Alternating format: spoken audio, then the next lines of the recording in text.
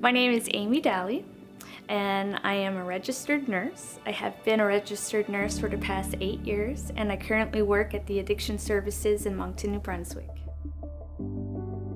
You don't have to stay in one field. You can go like I did. I started in oncology, then I went into the addiction services field, and in a few years, if I wanted to, I could go on a cardiac unit or orthopedics or whatever I would like. Also, I am a union activist, and that's another role as a registered nurse that I find is very important, because we need to be there not only for our patients but also for our colleagues.